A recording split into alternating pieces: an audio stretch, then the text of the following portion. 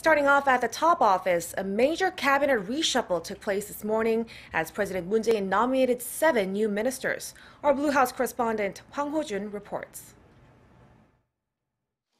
7 new ministers, including the new person in charge of Seoul's affairs with North Korea, were nominated on Friday morning. The Blue House called them qualified people who will bring substantial results. As President Moon is now entering the second half of his term, the latest cabinet reshuffle shows how much he stresses the importance of tangible accomplishments for the public, and to that end, the necessity of hiring qualified personnel with a proven track record. President Moon nominated Kim Yeon-chul, who has served as the head of the Korea Institute for National Unification, to replace the outgoing Unification Minister Cho Myoung-gyon. The Blue House said Kim is known for his vast experience in inter-Korean economic cooperation and North Korean nuclear issues. Korea Advanced Institute of Science and Technology Professor Cho Dong-ho was nominated as the new Minister of Science, ICT and Future Planning for his expertise in the field. For the Culture, Sports and Tourism Minister, the president chose Park Yang-woo, who served as vice minister for that ministry during the Roh Moo-hyun administration.